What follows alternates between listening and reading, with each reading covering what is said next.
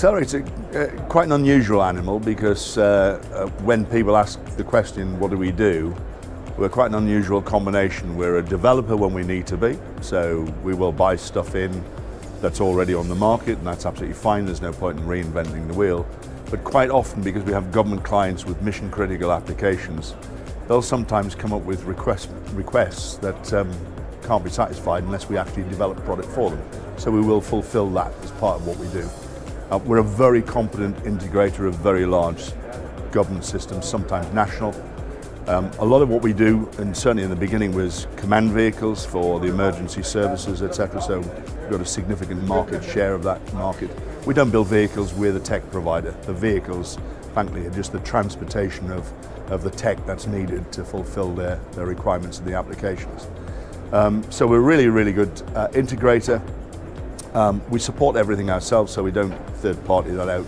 We always believe in keeping everything in-house, so end to end, sell stuff, integrated, look after it through the lifetime of the contract. And then we also describe ourselves as being a network operator. So we might be a virtual network operator. Sometimes on some of our satellite networks, with some of our customers, we're literally a virtual network operator where we will buy the capacity, we'll contract that satellite capacity for a few years, depending on the length of the contract, for specific requests. And in some cases, we'll spot buy because we don't need to have that kind of overhead and that kind of responsibility.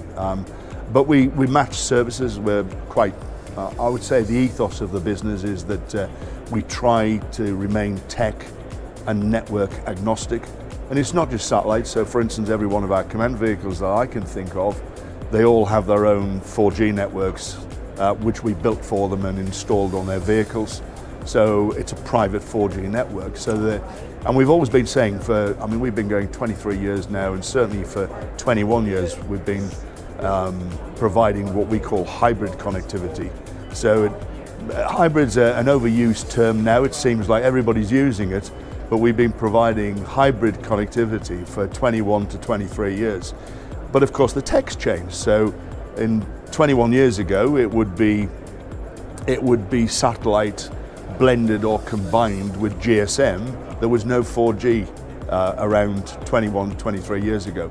Now, of course, it's 4G and 5G, and it doesn't matter to us. Whatever comes along, we will blend it and we'll manage it. So, you know, what's happening in the marketplace with LEO and with Starlink coming along quite disruptive, that doesn't bother us at all because we've developed technology that will marry Starlink with other bearers, other services, and actually make Starlink perform better with greater resilience, and will also take care of some of the security questions that might be surrounding some of those products as well.